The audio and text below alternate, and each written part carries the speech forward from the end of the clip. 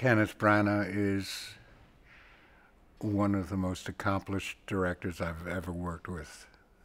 He's totally prepared. He's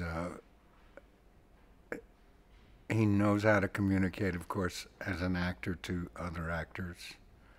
He's tireless. Ken did give us actually more than I imagined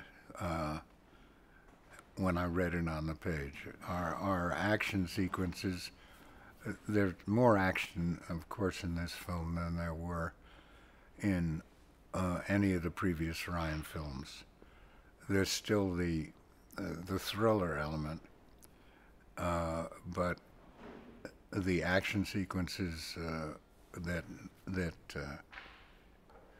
Kenneth did with Vic Armstrong, who's a great second unit director who's done it all and seen it all, but hasn't lost any of his enthusiasm, are really exciting.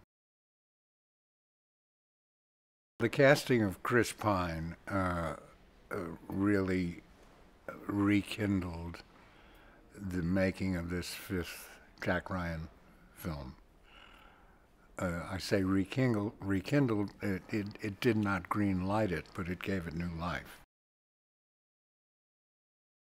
Keira Knightley, of course, turned out to be a wonderful choice. She wanted to work with Kenneth. We didn't know whether she was available. She became available. We didn't know whether she could do an American accent. And actually, if you hadn't talked to her off stage, you wouldn't know that she was an American.